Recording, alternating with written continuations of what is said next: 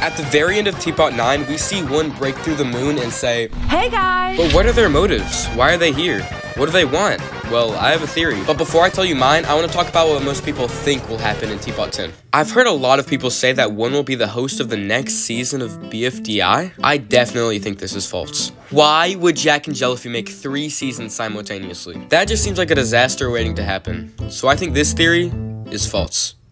But what is my theory? Well, I think that one will become the co-host of TPOT. I mean, it's 1 and 2, the first 2 numbers of the alphabet. It makes a lot of sense when you think about it. I don't really have any proof since all we saw was like a few seconds of 1. But yeah, that's my theory. Now I want to talk about something else. Have you ever noticed that the first 3 numbers of the alphabet have never been seen in the equation playground until the thanks for 2 million? But the only reason that 2 was in that episode was because he was already revealed as a host.